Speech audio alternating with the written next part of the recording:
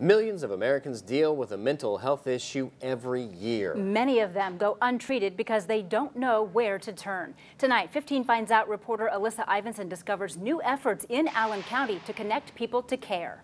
Mental illness is actually quite common. 1 in 5 adults will experience some kind of mental health issue this year. 1 in 25 lives with a serious mental illness like schizophrenia, bipolar disorder, or major depression. But stigma and confusing healthcare systems are keeping a lot of people from the care they need.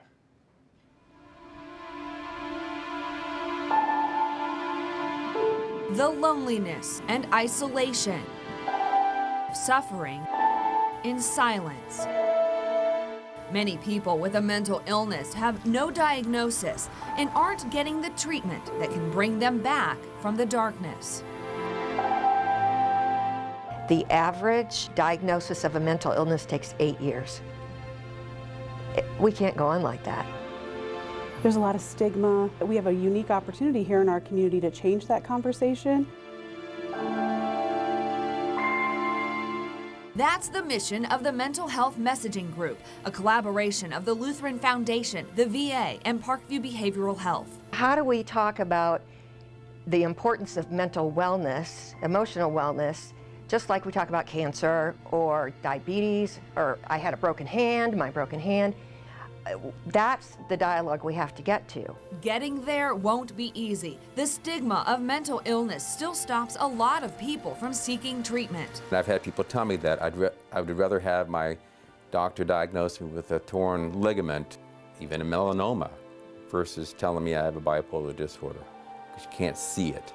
You can see a torn ligament or a broken leg. You can't see schizophrenia. There's a lot of misbeliefs in regards to mental health, that it's someone's choice or their behavior, that it is a physical brain dysfunction. We've got a lot of work to do when it comes to acknowledging that mental health is just like any other medical illness. Part of undoing the stigma is making it okay to talk about and changing the language. You're not schizophrenic, you have schizophrenia. We don't call someone with brain cancer canceric. You got a brain cancer, so we want to destigmatize it as much as we can. We're all affected by it, and we need to be better at understanding it and accepting it as a normal course of our life.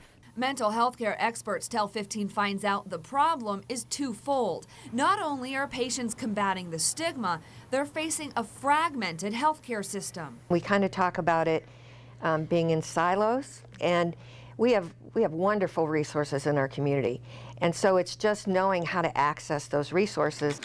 That's where a new navigation website comes in. It wasn't clear about who was providing what and who should refer to where and all those kinds of things, and so we decided that we were going to dedicate time and energy, and that would be our first step. Look Up Indiana is still being developed, but it will be one place for people to turn, an easy way for them to find all the agencies available and what services they offer. Oftentimes people just don't know where to turn for that next step in the process. Ultimately, better access to care and squashing the stigma can lead to saving lives. It's estimated every day 86 people in America commit suicide. I don't think it'll save all of them, but I think it would if everybody had a general awareness, because a lot of times there are statements before the person ends their life that people think, oh, that was a weird statement. Most people don't know you can ask about suicide. Talking about it does not make it worse. So starting to talk about it and getting them connected to resources is key. And so I think that conversation, if we can really start talking as families, that it's something that's okay to talk about and not something that we hide from everyone else. There is hope. And just because someone is struggling with something that around the mental health or addiction realm, that they don't need to suffer in silence, and that there is hope, and we can help them get to the level of the life that they should be living and deserve to live, each and every one of us.